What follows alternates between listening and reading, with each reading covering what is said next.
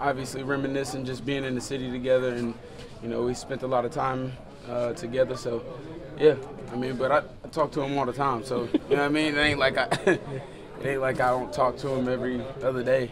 So. Sterling, you probably know him about as well as anyone now. Like, what can you tell about his frame of mind, about wanting to get back to the football field? That was the thing. I mean, we were watching the game last night, and that's one of the big things that he was saying. He just wants to get back to balling.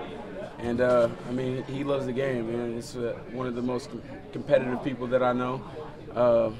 And he's just ready to get back out there on the field. So I'm excited for him. Do you sense that you being here, Saquon being here, will pull at his heartstrings?